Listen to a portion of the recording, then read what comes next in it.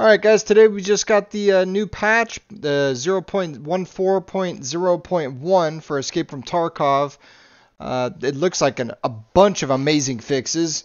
Just to list them, they fixed incorrect ammo penetration and damage calculations in some situations.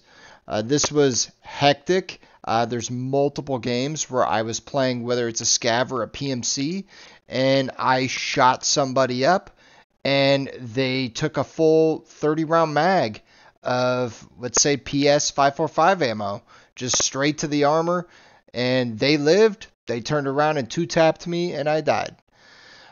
So this should be interesting. Hopefully it was fixed, and if they were shooting sniper rounds or something like that, and somebody was not taking any damage because, let's say, a tier 3 armor plate was absorbing the full thing, obviously this needed to be fixed. So hopefully, and we'll see how it works out, but hopefully, it all pans out and they fixed it, and it should be working correctly. They fixed the ability to inspect and modify unexamined armor lying on the ground. So, particularly if you killed a PMC, you'd have to pick up the armor to examine it, and now you won't have to do that anymore. You should be able to examine it while it's on the ground, and then you can mod it from there. Take out the plates and run with them.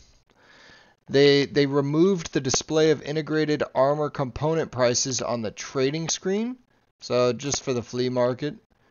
They fixed the incorrect behavior of rogues in defending the water treatment plant buildings on Lighthouse.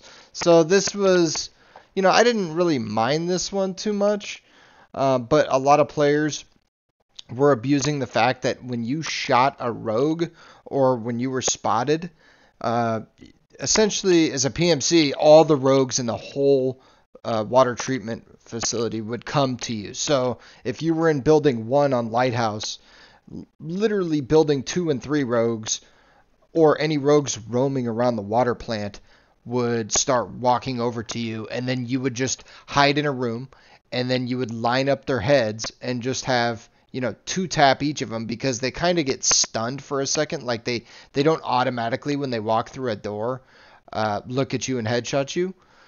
But you would have 6 bodies of rogues there a lot of the time, and PMCs would just farm this for gear.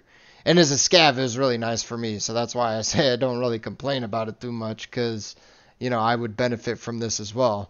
But the good thing is, though, is now at least the rogues will be spread out. So if they were killed in building 1, and looted, at least I might be able to go to building 3 and kill those rogues as a scav, or loot them there. A lot of the times I would never find the rogues, but most of the time I would.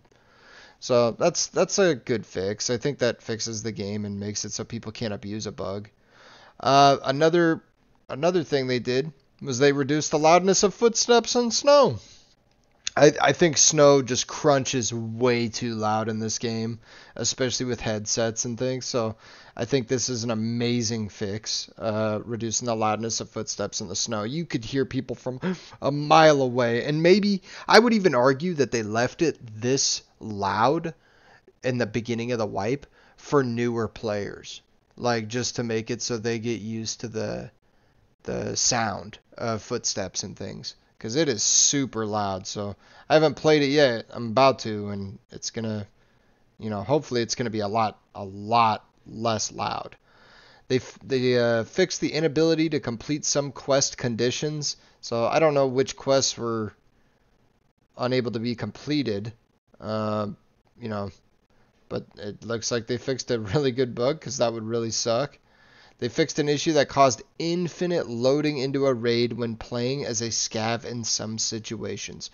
I literally made a video about this a couple of days ago, complaining about the awaiting session start bug, where it was 1 in every 2 or 1 in every 3 games that you played a scav, and you would just be stuck at a waiting session start for infinite amount of time. You could have waited 5 minutes to I've waited 25 minutes before, just left my computer on an AFK'd, because Tarkov has been known in the past to have very long scav raid, wait times at the beginning of a wipe. You might be waiting to get into daytime reserve for like 20 minutes. So I thought it was like normal. And then after it happened, like every third scav run, I'm like, no, this isn't normal. And so, anyways, what happens is you would have to Alt F4 if you got the awaiting session start bug, and then you'd open up your game and you'd have to confirm leave and put your scav on cooldown and never get into the raid. So that was happening literally 30 to 50% of the time for people, including myself. It was horrible. So I'm so glad that they fixed that. And it's funny that they fixed it a couple days after I post a video complaining about it. They fixed visual effects of bloom and sun glare on all locations. So this sounds like when when you go and you're looking at like a sunrise or something like that, that sun glare would just hit you in the face and you can't see anything. Hopefully this is in regards to the reflections on like metal, like in the water treatment plant, when you have a flashlight on, and those reflections like really just blast you in the face. It's like hard to see, so you have to turn your flashlight on or off a lot of times. They also interchange color correction is now closer to other locations. Okay, I don't know what that means because there's a lot of other locations that are more like, foresty, whereas interchange is not really. Fix the lack of fog in optical sights in some situations.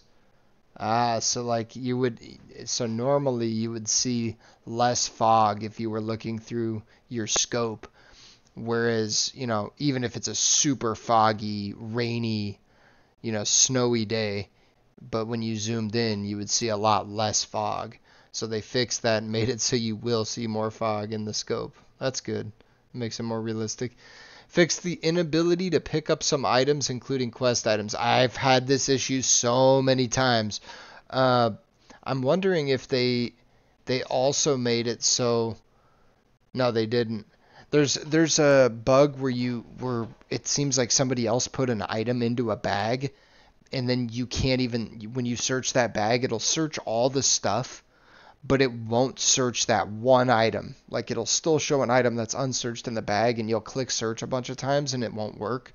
So I don't think that's what this fix is, but I have had the issue where I can't pick up an item before, so that's good that they're fixing it, especially if there's quest items you can't pick up. They fixed the ability to pass through solid obstacles in some situations. Yeah, that could definitely be a big bug if, you cannot pass through, or you can pass through solid obstacles. So that's good that they fixed that. Fixed the ability to transfer items displayed in the Hall of Fame for quests. Yeah, I haven't had that issue, but I could see how that could be catastrophic.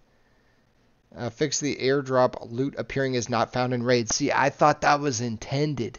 I thought that the airdrop loot was supposed to be considered not found in raid this wipe. It has always been in the past, but this wipe they released it so any loot in the airdrop crates was not considered found in raid. So that's good. They put it back to found in raid. They increased the spawn points for scavs on ground zero location. I mean, I don't know how great that is, but I mean, it's a whatever kind of. I mean, because scavs. I mean, who's scavving on ground zero really? I mean, you should be scavving Lighthouse or Interchange or Reserve or something like that. But I guess you could learn the map on a scav in ground zero. That's what I did when I started, when it was a new map. But anyways, guys, that is the patch notes for today, with January 24th. Yeah, feel free to like and subscribe.